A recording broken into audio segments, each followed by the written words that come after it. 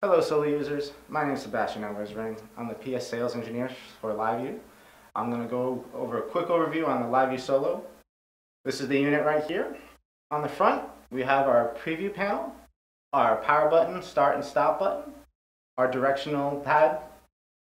On the left side, you have our first USB port for the modems, the Ethernet port for the internet.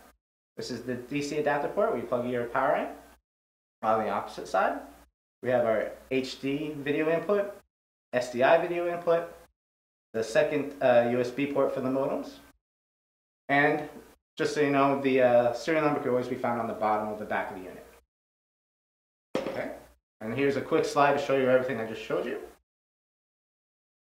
And now let's go into the interfaces. These are the three main interfaces on the screen you'll see on the front screen.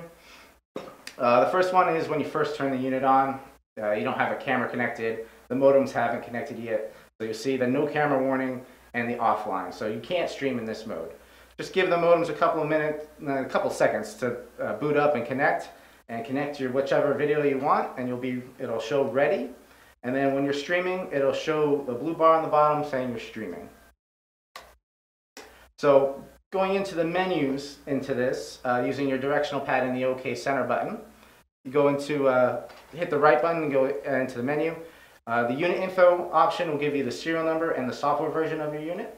The interfaces will tell you what each interface is doing, whether it being the USB modems, the Ethernet, or the Wi-Fi.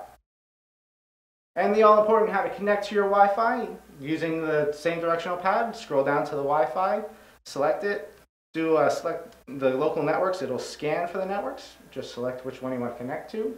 Hit connect, and then if it has a password requirement, just enter that password.